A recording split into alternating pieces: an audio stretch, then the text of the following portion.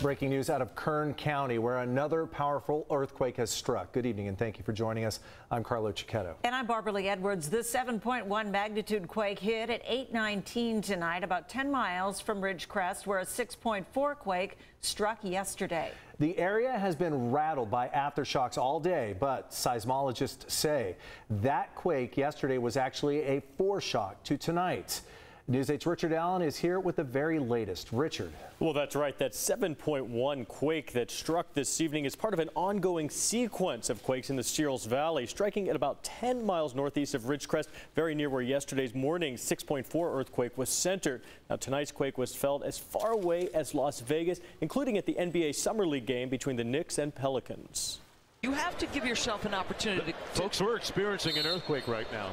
Whoa, yes we are. Can you feel the earth below you? Yes, I can. Here at Thomas and Mack. Yes, I can. The building is shaking. swaying. And tonight's game was delayed because of this quake. Scoreboards and speakers near the ceiling of the arena shook when the earthquake hit. Now, according to seismologist Dr. Lucy Jones, yesterday's 6.4 quake is considered the foreshock to this evening's much larger 7.1 quake. Of course, yesterday's quake had been the largest that California experienced in nearly 2 decades and had produced more than 1,400 aftershocks. We also have reports from residents that there are cracked buildings and other reports of damage and injuries in both Kern and San Bernardino counties. One Ridgecrest resident saying that he felt his house shake for between 20 and 25 seconds this evening. At this late hour, though, we do not know the exact extent of the damage or injuries. My expectation is that Ridgecrest is having a pretty difficult time tonight. It is a foreshock. When an aftershock becomes bigger than the main shock, we change the name and call the first one a foreshock. So everything up before the 7.1 would be considered a foreshock to this earthquake. And we are continuing to gather information about the exact extent of the damage and injuries this evening. We'll bring you the latest coming up in a report at 10:30. Carlo and Barbara Lee. Amazing video. Thanks, Richard. And within moments of that quake hitting, reaction began to pour in on social media. News 8's Amanda Shotsky is in our newsroom now with more on what people are saying. Amanda? Well, we all felt it here at the station. Our lights in the newsroom were moving and swinging around, and there have been reports of similar activity all the way from Reno to San Ysidro. It didn't take long for social media posts with images and comments to start rolling in. Just moments after the shaking started, social media lit up.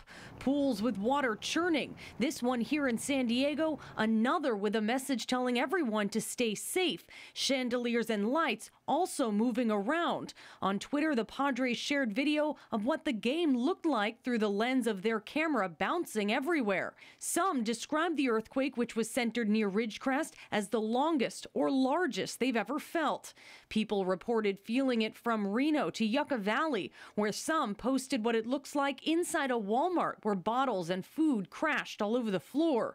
Seismologist Dr. Lucy Jones has been posting updates as well, saying in one tweet, "You know, we say 1 in 20 chance that an earthquake will be followed by something bigger. This is that 1 in 20 time." And unfortunately, there's already reports of house fires and widespread power outages closer to the epicenter of this quake. That's in Ridgecrest.